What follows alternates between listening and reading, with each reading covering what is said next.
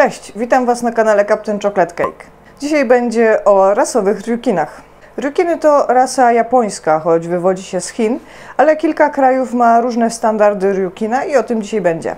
Ostatnio ta rasa coraz bardziej mi się podoba, więc mogę nie być obiektywna, ale też pokażę Wam dzisiaj, jak wybrać rasowego ryukina i nawet zrobić to w lokalnym zoologu. Gotowi?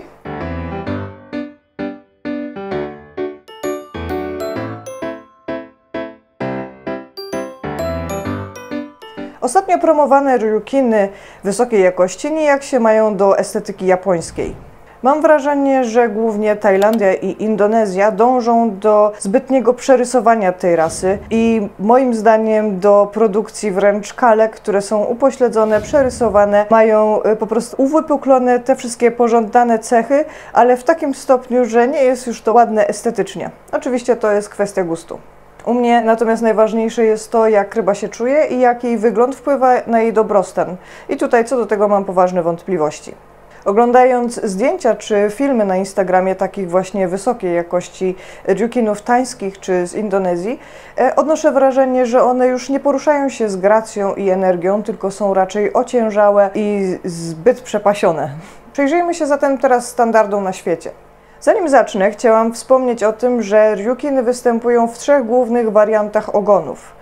Jest to ryukin short tail, czyli krótki ogon i właśnie charakteryzuje się dosyć krótkimi płetwami, łącznie z płetwą ogonową. Jest to ryukin broad tail, czyli taki szeroki ogon, on jest troszkę dłuższy, natomiast ważne jest to, że nie ma charakterystycznego rozwidlenia, jest po prostu taki trójkątny. Oraz ryukin long tail, czyli po prostu normalny podwójny ogon oczywiście, który jest dosyć długi i wyraźnie rozwidlony. Na wystawach zwraca się uwagę zarówno na wygląd ogólny ryby, ale także na to, jak się zachowuje, czyli jak się porusza. Ryba powinna sprawiać wrażenie dobrze zbudowanej, poruszającej się z łatwością, gracją, ale też pewnością. Widzę też parę różnic wyglądowych, jeśli chodzi o standardy europejskie czy amerykańskie. Dodam też, że ryukiny są dosyć ciekawymi rybami, bo oryginalnie, jak wiecie, wywodzą się z Chin, ale potem przedostały się do Japonii przez wyspy Ryukyu, stąd właśnie ich nazwa. I jak wiecie, Chińczycy lubią podziwiać ryby z boku.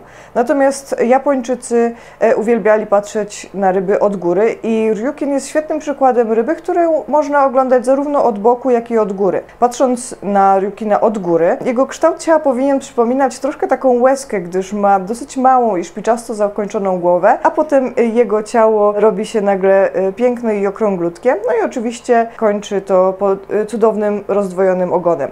Zresztą bardzo podobne standardy też są do tamasaby, czyli do ryukina z jednym ogonem i właściwie te wszystkie standardy, o których mówię, czy będę mówić, będą też dotyczyły tamasaby z tym właśnie uwzględnieniem, że ryukin ma ten ogon podwójny.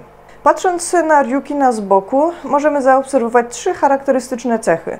Po pierwsze to właśnie ta mała szpiczasta główka, po drugie garb, ale garb powinien się wpisywać w okrąg, które to ciało w ogóle całe będzie się wpisywało w okrąg. I też właśnie tutaj w Tajlandii czy Indonezji widzę takie przerysowane ryukiny, które mają strasznie ten garb zaokrąglony, tak jakby był po prostu doklejony od innej ryby. Więc mamy tutaj głowa, garb, no i jeszcze oczywiście kształt ciała, który, tak jak mówiłam, powinien się wpisywać w okrąg, a nie tak jak teraz dąży do tego Tajlandia, w jajko. Oczywiście szanuję to, że każdy kraj ma swój standard czy wzorzec, ale właśnie najbardziej mi podoba się wzorzec amerykański. Bristolskie Stowarzyszenie Akwarystów mówi, że głębokość ciała powinna wynosić około 80% jego długości. Według opisu honorują raczej ryukiny z długimi płetwami, gdzie płetwy są takiej samej długości jak ciało i dodatkowo są rozwidlone. Więc skreśla to nam ryukiny short tail i broad tail. Według rysunków, które są zamieszczone na ich stronie, a także opisów, można wywnioskować, że lubią oni okrągły kształt ciała, ale też nie mówią wyraźnie, że ciało ryukina powinno wpisywać się w okręg. Taką informację, zarówno informacje, jak i obrazki, daje za to amerykański standard wzorzec ryukina. Zobaczcie teraz na zdjęcia z Bristolu. Długi, rozwidlony ogon, wyraźnie zaznaczony garbik. Od góry ciało przypomina łezkę z wyraźnie zaznaczonym ogonem. Przejdźmy teraz do bardziej szczegółowych norm z Ameryki. Jak już wiecie z poprzednich filmów, ogólnie jest tak, że na wystawie ryba na dzień dobry dostaje pulę 100 punktów i później za każde odchylenie od normy odbierane są jej punkty.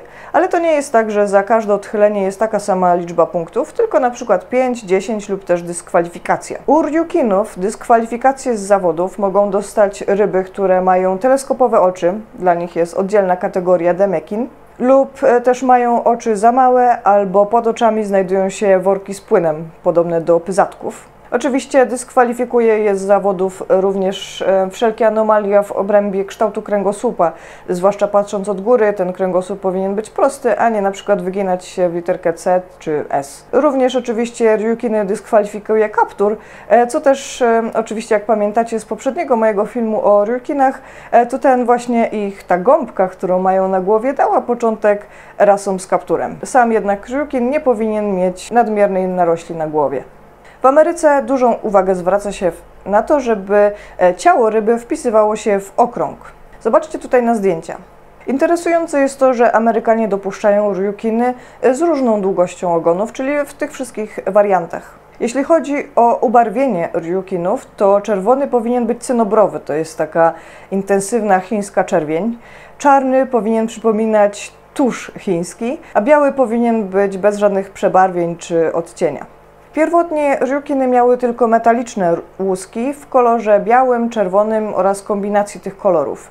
Teraz dopuszczana jest większa dowolność, w tym też kaliko czy sakura. Bardzo ważnym elementem budowy ryukina jest mała, szpiczasto zakończona głowa. Patrząc na niego od góry ma przypominać właściwie trójkąt, delikatnie gładko zakończony. Nie będę Wam tutaj cytować wszystkich tabelek sędziowskich, bo to nie ma sensu. Jeśli ktoś jest zainteresowany, jakie są wady i za co odbiera się najwięcej punktów, to oczywiście chętnie podlinkuję. Zobaczcie teraz na wzorzec z Indonezji. Jak widzicie, budowa ciała nie wpisuje się idealnie w okrąg, a płetwy są dosyć skrócone. Również dominuje tutaj dosyć wysoki i bardzo wyraźnie zaznaczony garb. Tak jak już mówiłam, podobny trend obserwuje się również w Tajlandii, gdzie te ryby, które są tak mocno przerysowane, wystawia się jako te pokazowe czy najlepszej jakości i oczywiście one są najdroższe. Zobaczcie teraz na zdjęcie tego ryukina i dajcie mi znać w komentarzu, co o tym myślicie. Mam wrażenie, że Japonia nie podąża za trendami tajskimi i dalej utrzymuje się w swojej estetyce ryb zgrabnych, wyglądających dużo zdrowiej. Zobaczcie tutaj na zdjęcie. A teraz pokażę Wam dwie gwiazdy z naszej grupy, Welony, Welonki, Złote Rybki. Pierwsza to Lemonka, kupiona w lokalnym sklepie zoologicznym za parę funtów. Oczywiście przy zakupie już wykazywała swój potencjał, ale to odpowiedni grooming, zadbanie o nią, odpowiednie odżywianie zrobiły z niej czempionkę. I teraz Lemonka podbija wystawy online i po prostu wygrywa je, rywalizując z rybami, które były kupione za miliony monet, sprowadzane z Tajlandii. Zobaczcie, jak pięknie się porusza. Druga gwiazda to Whisky, która dopiero niedawno dołączyła do nas na grupę i od razu wpadła mi w oko. Jest to rybka kupiona lokalnie i zobaczcie, pomimo tego, że jest dosyć młodą rybką, już widać bardzo dobry potencjał. Ma ładnie zaznaczony garbik, dosyć okrągłe ciało i też świetny sposób poruszania. Dzisiaj nagrywam przy dzieciaczkach.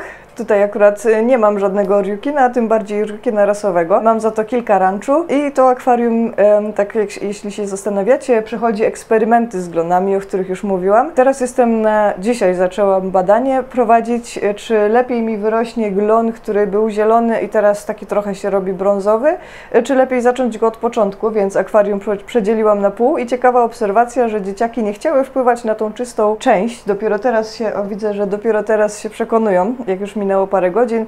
Woda przez to całe obieranie tego glona jest trochę mętna, ale zobaczcie, jakie są słodkie. Dajcie mi znać w komentarzach, co myślicie o ryukinach i który wzorzec najbardziej Wam się podoba. Dziękuję za dzisiaj i zapraszam na następny odcinek.